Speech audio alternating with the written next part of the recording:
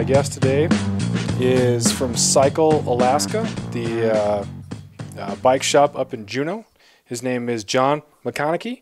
He's from New Zealand. Thanks for being on here, John. You're welcome. So I'm sure the question that you always get is, how does one go from New Zealand to starting a bike shop in Juneau? That's a rather circuitous route. I came over here in the 70s under a sports scholarship and swam at the University of Oregon and Central Washington, or Washington State University, I should say. So that's what initially brought me to the States.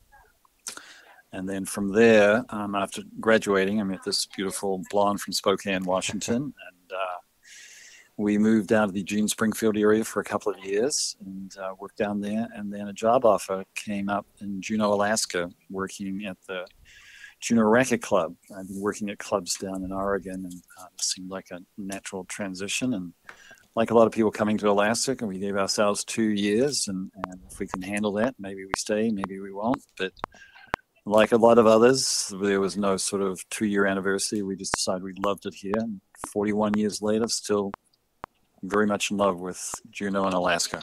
Excellent. So when did you start the shop? We started the retail side of the business in 2010.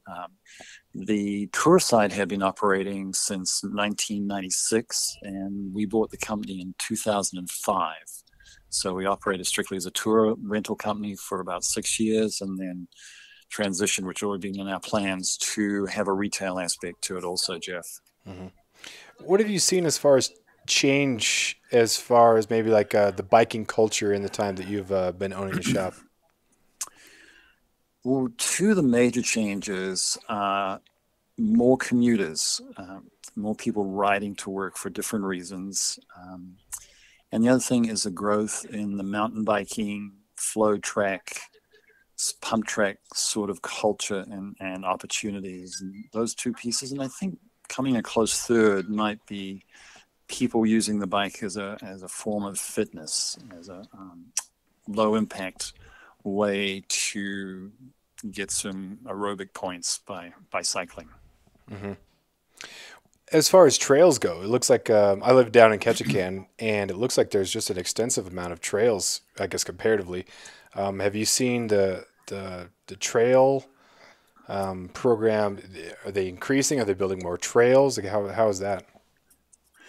They are, and then upgrading existing trails. There's been a great deal of work done on numerous trails around Juneau, and a lot of different bodies have been involved with that, from trail mix, through the Forest Service, City Borough of Juneau, Juneau Mountain Bike Alliance, and then also the state parks have also been very involved. So it's been a combined effort, and as a result, a lot of trails have been upgraded. Some new trails have been added, and then on some different trails, there's been some single track downhill trails that have sort of come available. Not very long as far as length of the trail, but some opportunities for people. Mm-hmm. What are some of the, like, your favorite trails? I think we'll kind of go in two parts here. We'll talk about the mountain bike, the trail stuff, and then we'll get to some of the commuter stuff. But what are some of the trails that you like the most?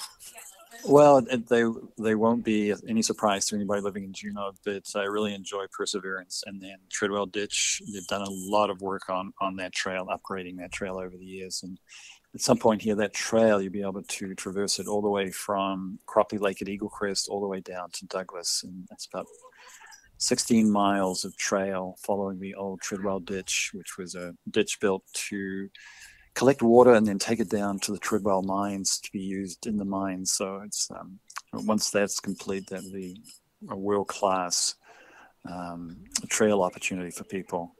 And lately too, I've been riding the trails on a gravel bike, which has been a lot of fun. I'm an average mountain biker, so I do okay. There's certain points I step off the bike and walk through the things I just know I'm not going to enjoy too much if I fall off. But having a lot of fun on gravel bikes, which is basically a road bike, but with larger tires, about 2 to 3 times the size of a typical, drop handlebar racing bike type tire. And they are pretty compliant to the surface you're on. You rattle your teeth a little bit on the downhills, but I don't fly downhill anyway. Yeah. I used to ride when I lived in California. I would ride my bike to work in the morning at school, and it was just really nice. But when I got out in the country where I lived, there wasn't much of a shoulder, and so I got that gravel tire there, just so it was a little bit. It was more efficient on the roads than a more aggressive tire. But then, if a car was coming and I felt I wanted to get off the road a little bit, I could do that safely. Yeah, and it's a growing. We're selling more and more. Actually, we sell 3 or 4 times more gravel bikes than we do just the traditional drop handlebar skinny tire road bike. It is really, that's one of the changes that we're seeing, and it's such a versatile bike. You can commute on it, you can do trails on it, you can do roads obviously on it, or you can put racks on it, panniers, and use it as a touring bike. So it's kind of a Swiss Army knife in a way of bikes.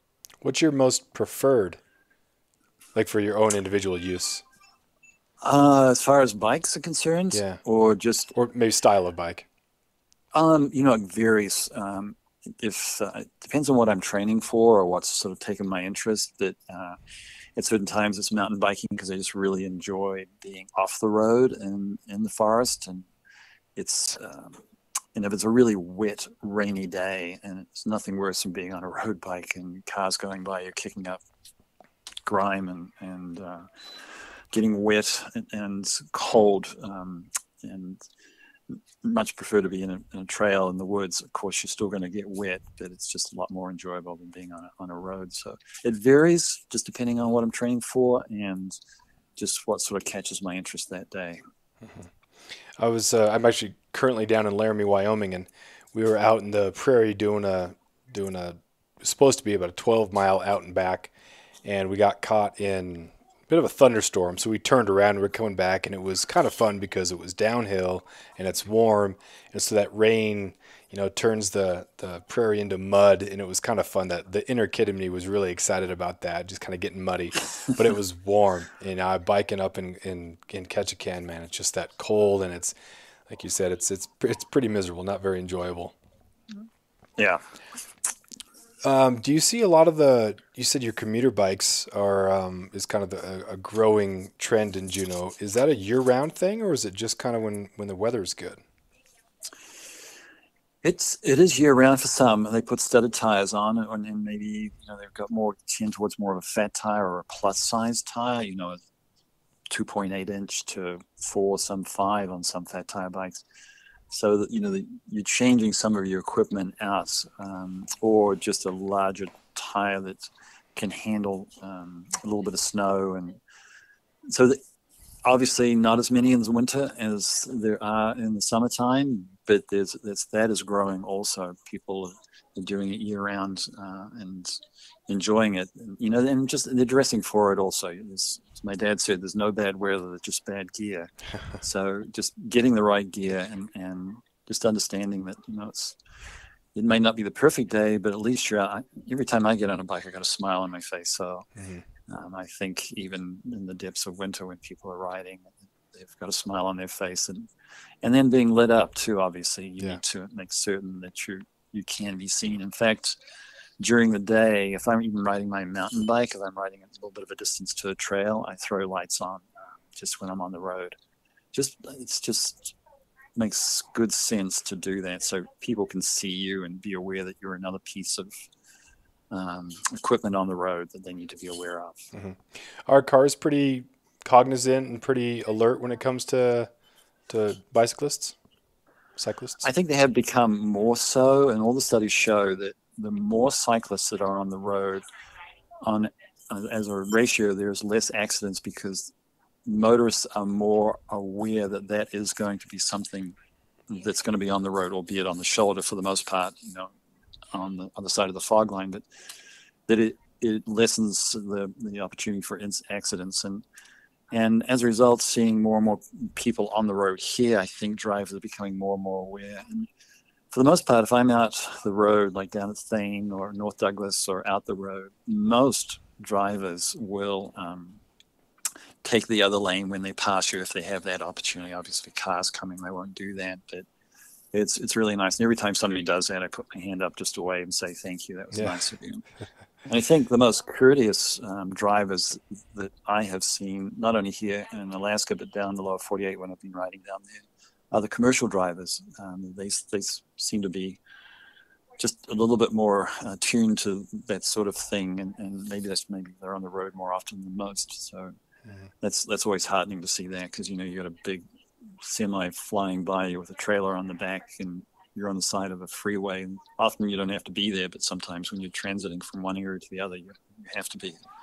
Right. And seeing them pull over and just it's really nice to see that, rather than be buffeted by their slipstream. Yeah, for sure. So if someone was going to buy a road bike, can you give them? Because I know that you have a shop online feature on your website, and you can ship bikes. So what would be kind of your what are you looking for in a bike? If someone says, "Hey, I'm thinking about a road bike, so I can go to work in," what are some things that he or she should be looking for in a quality road bike, and then what do you offer? Well, one of the things we ask a lot of questions to start with, because we really want to find out exactly how long they're going to be on the bike, what distance are they traveling, what are they going to be using the bike for, so that we can make certain we get them on the right type of bike. And then also sizing is critical, that you get the right size bike for somebody, because it's the wrong size and they start to hurt every time they ride for one reason or another. Each time they go to the garage and look at their bike, they go, oh, I don't want to do this. So Hmm. that's critical. But when somebody is riding the roads, and let's say that there's different elements. If they're training for a triathlon or a bike ride, a riding race, then obviously we would start to talk to them about a drop handlebar road bike. If they're commuting, just the gravel bike I mentioned earlier, or even just a straight bar handlebar bike that has a frame like a road bike, but the handlebar is straight and has the same shifting like a mountain bike. There's a good number of those styles of bike that would be more than adequate for somebody that maybe is commuting 5 to 10 miles one way a day, and 10 to 20 miles a day. If they're going longer, we might suggest more towards the gravel bike, because you can change your hands on the handlebars a little more, give you a little more opportunity to move around a little bit as you're riding, and then also the tire too. If you're commuting a long way, you don't want to be carrying a heavy, highly profiled sort of tire like a mountain bike tire. A slick tire with a little bit of profile on the sides would be perfect. Okay. So if you want to do like a race, my brother was really into the racing stuff, and he did well. He wasn't super fast, but he did a couple centuries down in California, and I could just he would come to every stop light, and he would have to click his shoe out. People who are nervous about clicking in and out, if they're trying to go like triathlon or trying to go long distances with that, like is that an added cost? Do you have to get the click in shoes? Have they changed the technology? Is that something to be afraid of? Do you have shoes that click into the pedals? When I'm on my road bike, yes, I clip in, and on my gravel bike too. But if I'm starting to get onto trails or I'm going to go to a trail where it's a little more technical, and I'll put flats on, so I'm not clipping in, because I just want to put that foot down quickly. As I mentioned earlier, I'm okay on trails, but I'm not great, so I like that opportunity to do that. But if somebody is, going to start to race triathlons and so forth, clipping in allows you to transfer the power more efficiently from your pedal stroke to the pedal and the crank arm, and moving the bike. Flats with just standard shoes on, you lose a lot of the power. Not a lot, but you lose enough. And the technology has changed somewhat on clip-in. It's nice now. Some have a little bit of float, meaning you've got like 4 to 5 degrees on either side to float the foot a little bit, so you're not completely locked in, and that's nice to have. The It is interesting. The first time I clipped in, I was going out with two other friends, and they said, "John, you just got to remember, when you come to the stop sign, you need to, click your heel out and clip out." And we practiced a couple of times, but sure enough, when I got to the bottom of the hill, got to do it, and we just crashed. And they said, "Okay, everybody has to learn that." So when I talk to people now and they're going out for the first time with their shoes and the cleats and going to clip in, I tell them, look, go to a field somewhere, one of the schools, and just practice. So if you do fall, you're falling on soft ground, not on asphalt or something like that, or concrete. So just go out, practice, and it just takes a couple of times, and then you figure it out. Yeah, that was I was pretty intimidated by it, but really it's not that much. You don't have to torque your whole hip or knee or anything like that. It's a pretty simple movement, so it's not something that people should really be afraid of, but it was an interesting thing to get used to. I see that you have three bikes on your website that are road bikes. Um, Obviously, components are the main difference when it comes to price. So, what would a top end road bike have that a a I don't want to say lesser, but a more affordable price point bike have? Well, part of it could be the frame itself. Carbon fiber is becoming more and more popular, or even titanium.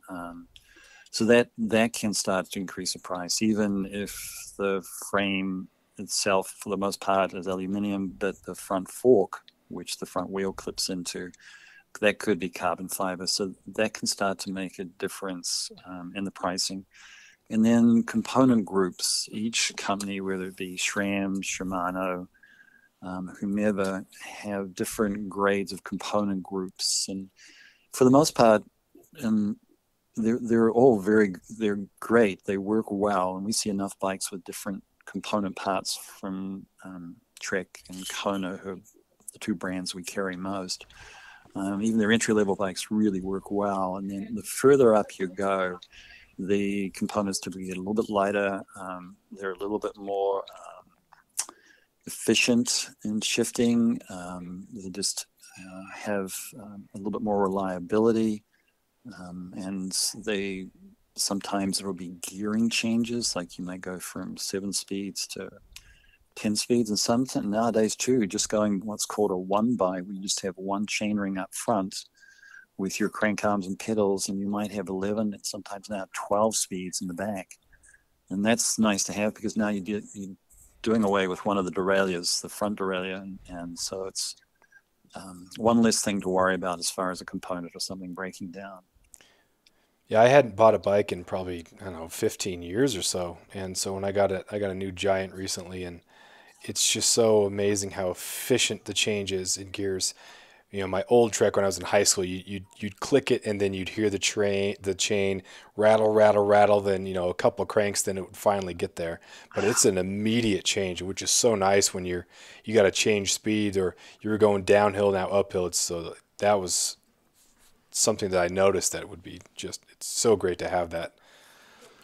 Yeah, and they're even now taking it to electronic shifting, where you don't even have the cables for the shifter. It's just electronically. You can just Oh wow. press a button, whether it be the front or the rear chain rings, and make your changes that way. So and then disc brakes is just being becoming more and more common. I suspect within the next 5 years, almost all bikes, no matter mountain bike, road, touring, whatever, will have disc brakes. I think that's one of the big changes we've seen too on bikes.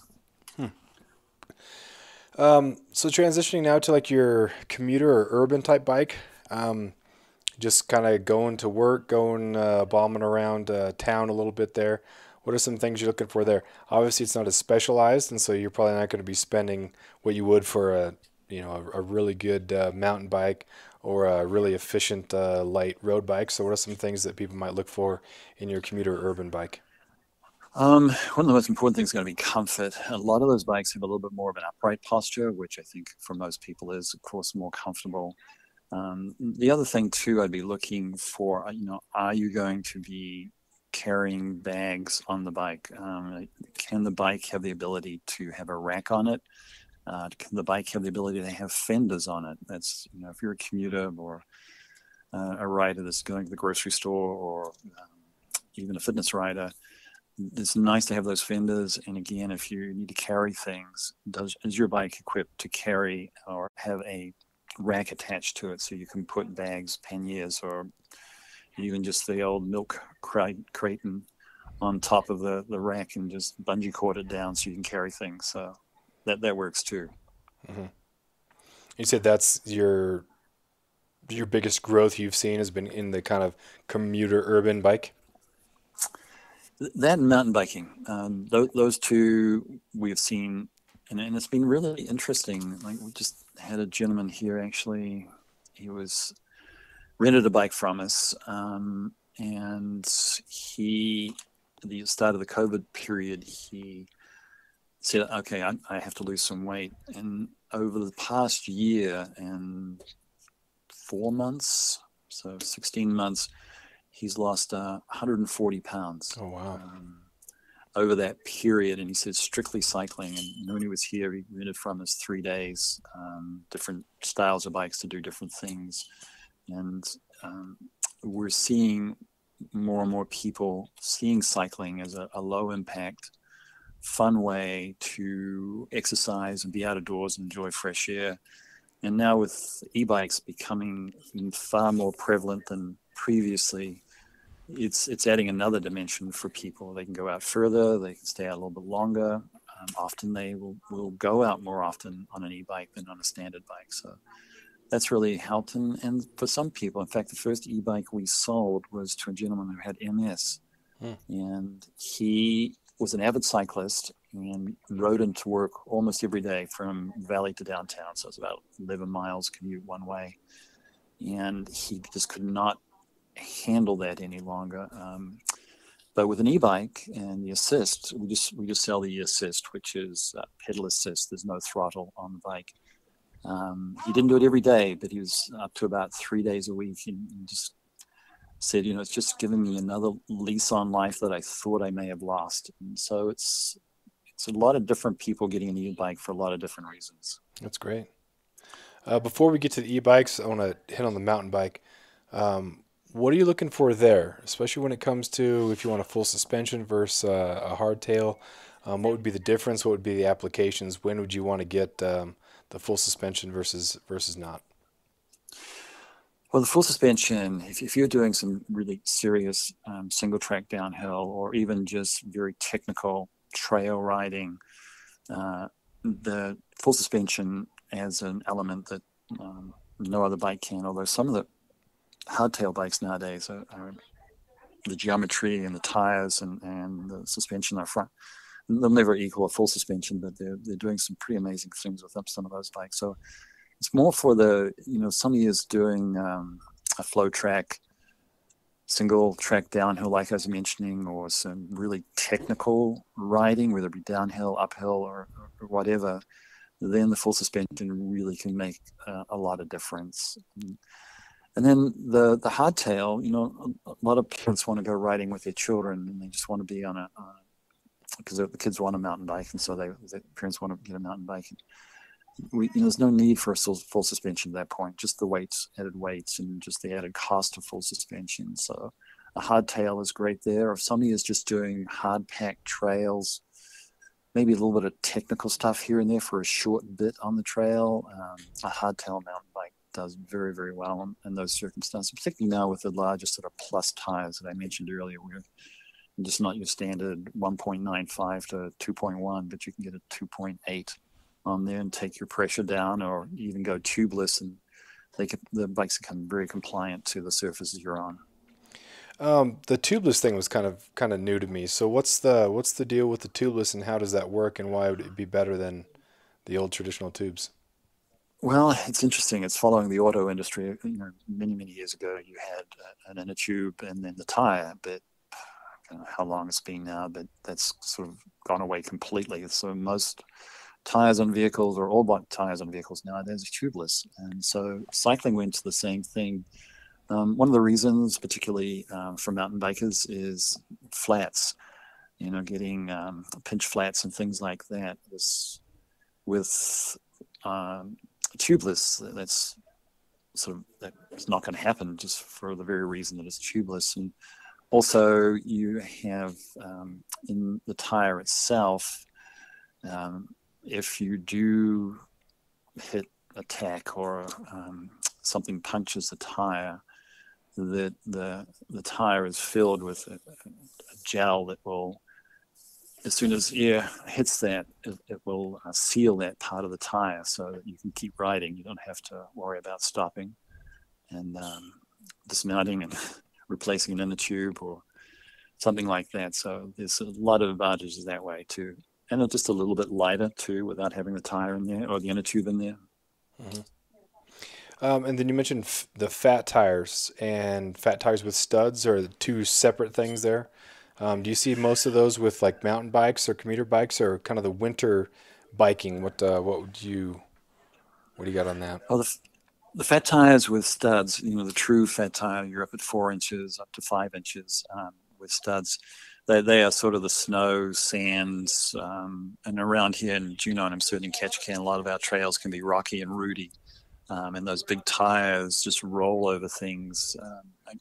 I liken it to the ski industry when they went to the fat skis and how that sort of an equalizer in a lot of ways for skiing or made it easier for people to handle certain situations in skiing. And same with a fat tire bike. It's a little more forgiving in certain circumstances when you're on the trail. Like I said, particularly a rocky, rooty trail or pure parts of the trail that are like that. And I have a friend that takes his dogs out of the Minhole Lake, and he has a fat tire bike. In fact, it was one of the first ones purchased in Juneau. And he also has studs on that, and then on his shoes he has yak tracks. So when he stops and puts his feet down on the ice, obviously the bike is secure, but his feet don't slip from underneath him too. So that's a popular aspect to it. So a fat tire bike in Juneau, a lot of people would just use them year round. Now I don't know if you want to commute 20 miles on a fat tire bike, but they do a lot of things equally well. And then of course in the winter on the snow, they do very well too. Hmm. And then I was just mentioning a lot of plus size tires now that bikes are coming with that just again make them a little more compliant with the surfaces they're on, particularly if you're doing some more aggressive technical work. Hmm. And so now to the e-bikes. You talked about pedal assist earlier, and you also have e-bikes with the throttle. Well, that's models that are available out there. So what have you seen as far as like a good e-bike? Either way, like what are you looking for if you or why would you want an e-bike? Uh, the e-bikes that we carry are just strictly the pedal assist, so they'll only engage the motor when you pedal, and that we don't carry the throttle bikes. With those, they are if you're over 20 miles an hour, then you have to register the bike as a vehicle. But with the pedal assist, like as I mentioned earlier, sometimes people physically are struggling cycling or cycling for a period of time. So this extends that opportunity. For other people, if the spouse is quicker on a pedal bike than their partner, we have a couple of people where one person rides the pedal bike and the other rides the assist, and they can go out riding together. Although typically the e-assist rider is going to be at the top of the hill quicker than the pedal bike. So there's, there's that aspect to it. And then the other piece too is that as people age, they just would perhaps like some more assist when they're riding, and they still really enjoy riding, but they would prefer to have that pedal assist. And there's different, like the bikes we have typically have 4 speeds. You can start at ego, eco, and then go all the way up to turbo at the top. But there's a lot of opportunities there also for people with the e-bikes in that they can do some things perhaps that they weren't comfortable doing before, such as going for a little bit longer ride, a little more hillier ride. I've followed some of the studies that have come out, getting some fairly good longitudinal studies now that an average rider on a pedal bike and an average rider on an e-bike are going to exert about the same amount of energy when they're riding. And the reason for that is the e-bike riders typically stay out a little bit longer, go a little bit further, and ride a little bit more often than just somebody on a pedal bike. So yes, are they out there longer on their bike? They are, but they are getting about the same amount. It's not cheating, but they're getting about the same amount of physical exertion as they would somebody who's on a standard pedal bike in normal circumstances. Now, if you're training for the Ironman or a century ride or something like that, that you might be a little bit different. But for normal commuter around the block, going to the grocery store type of riders, it's just been really interesting to follow that. Yeah. Well, there's really not many trails on Prince of Wales or in the Ketchikan area, so I think one of the things that I like to do is just go on the logging roads, but those can get a little bit boring. So it would be kind of nice to be able to get way further. So I think doing that pedal assist, I'd probably go definitely a further distance, just because it's a logging road. You don't have that same sort of looking for the texture in it, and it's not technical. It's just road, and so I think speeding through some of that monotony would be kind of nice. Well, the other aspect too for an e-bike are those who are on a flow track somewhere and they're or a single track, and we have one close to our house, and I see them go by all the time. So when you finish the ride and you're at the bottom of the trail, rather than having to just manually pedal all the way back up to the top and go down again, you just put it into the e-assist mode and you're back up the top fairly quickly. And so you can actually put in more runs than if somebody skinning up the mountain to come down on skis, or they're taking the lift to go up and come down on their skis. So a lot of people are actually enjoy it for that reason. Yeah, for sure. That sounds good. Um, what about other buying considerations? You talked about the types a little bit, talked about usage. Is there any other things that people might consider if they're in the market for buying a bike? Sizing is critical. Do a little bit of research beforehand. And there's a lot of opportunities there. Just knowing your height, your inseam, and making certain you know what size bike, and going to an independent bike dealer and talking to them and letting them know what kind of riding you want to do, and have them size you on the bikes. And if some bike geometries are just a little bit different than others, and so it's always nice to make certain that the bike that you are going to buy is the one that fits you. Hmm. That's critical. And then obviously things, safety wise, helmets. We mentioned lights earlier, just daytime lights on my road bikes. All my road bikes have daytime lights on them that are on when I'm riding. Um, and if you're in Southeast Alaska, I would definitely think about fenders, getting fenders on your bike. It makes it just a little more pleasant, saves your clothes a little bit more, and actually saves the drivetrain just a little bit more also. Hmm. What about maintenance? I think that's a huge thing too. Like you're getting a lot of, especially up there, you got like glacial silt. There's a lot of opportunity for very fine particles to get into these things. So as far as maintenance components, is it rinse after each one? Do you want to be spraying but not pressure washing? Soap, no soap? What's the basic maintenance after a ride? Well, for me, there's just a hose at the side of the house, and I don't feel it turned on full bore.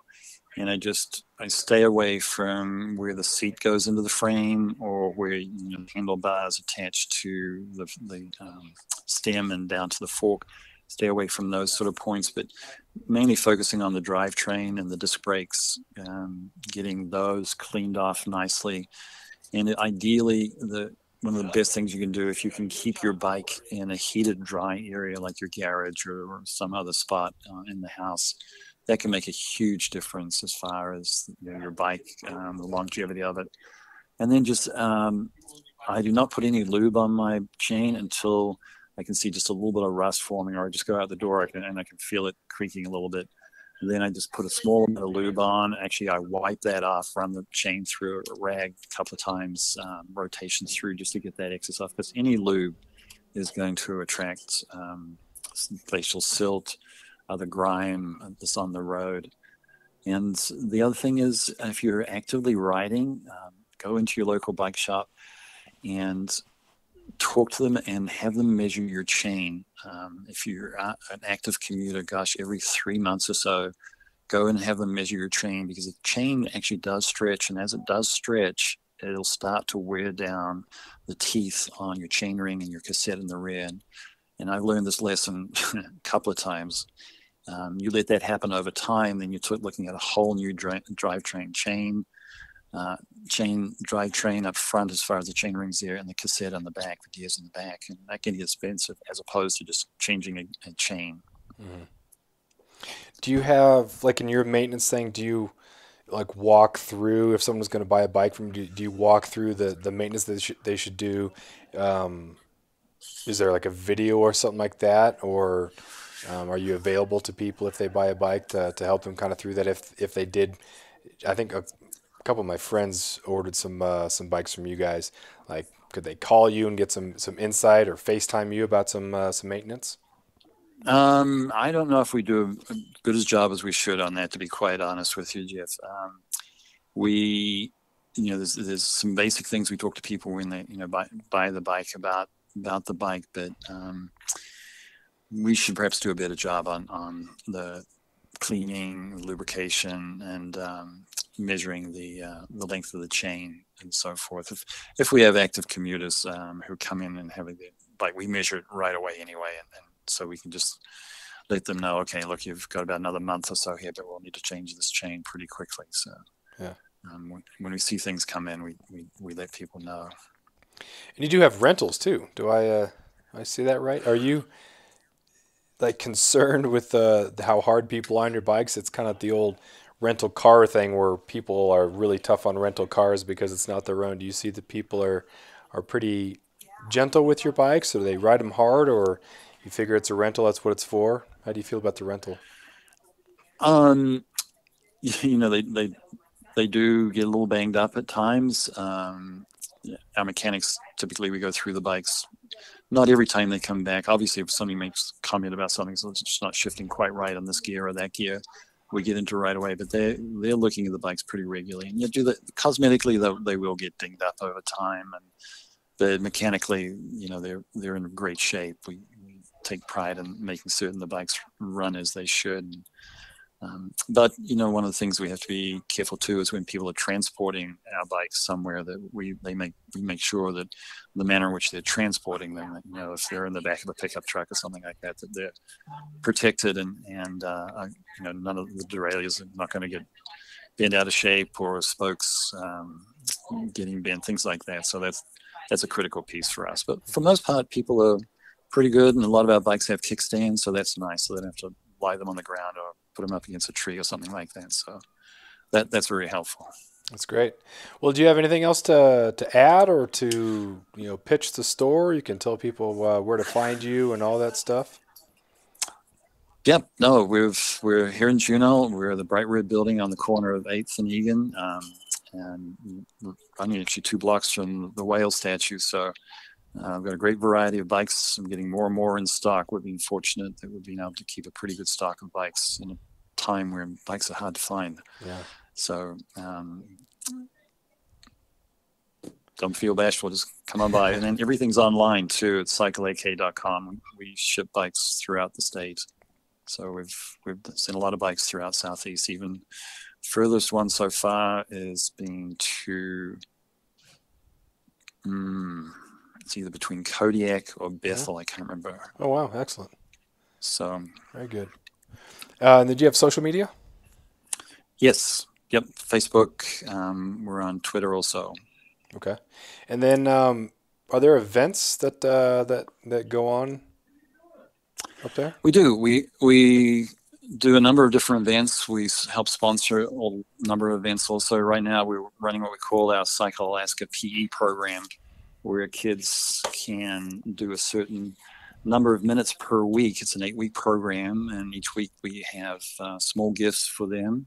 They come in, put their name up, put a sticker beside their name that they completed that week, got all their minutes in, and then at the end of the 8-week period, those who've completed all 8 weeks are eligible for a drawing for a kid's mountain bike. So that program right now, I think we've got about 110 kids enrolled in that program. So that's a fun program that we provide. And then through the winter, we do our bike adventure series, where Juneauites who have taken a tour through the southern states, or gone over and done a tour on the Danube in Europe, or done something in Asia, going through Vietnam and so on, just give a 1-hour presentation, and then they take questions after that, and those have been very, very popular. We didn't have them last year for obvious reasons, but we're going to be starting those back up this winter.